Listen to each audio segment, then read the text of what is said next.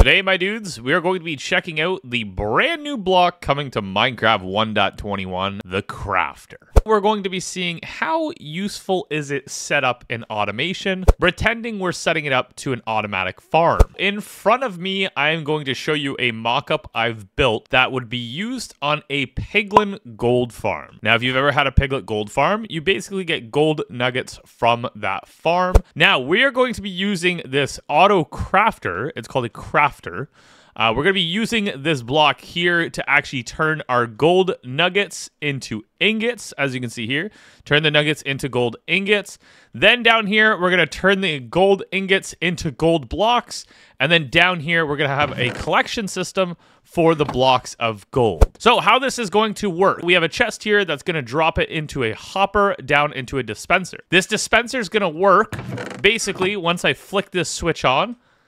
This dispenser is basically going to drop those gold nuggets down into this hopper now that it's on.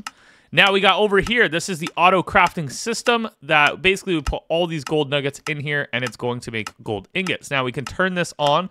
As you can see, I do have a redstone clock over here getting ready to go. I just have to break this sign and now we got to throw it in here. So here you go.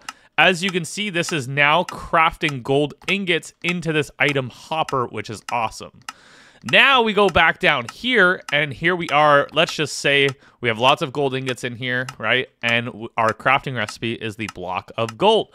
Again, we have another redstone clock ticking right now, and we're going to want to break this sign and set it up, and here we go.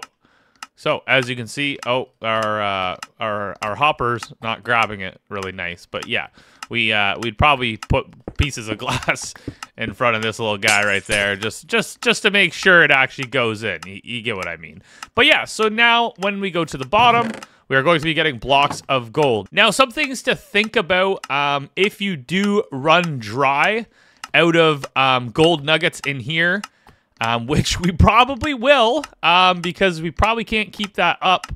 We probably can't get enough golden nuggets in here fast enough.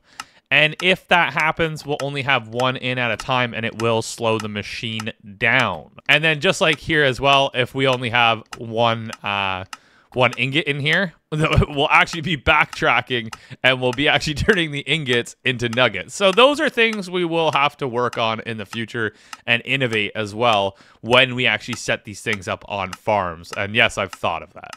But yeah, my dudes, please leave a like, comment, and drop a sub if you guys are interested in following for more Minecraft content. I figured I'd make this just so we can kind of get an image in our heads on how these are going to work. Thank you for watching, and I will see you in the next one, my dudes. Peace out.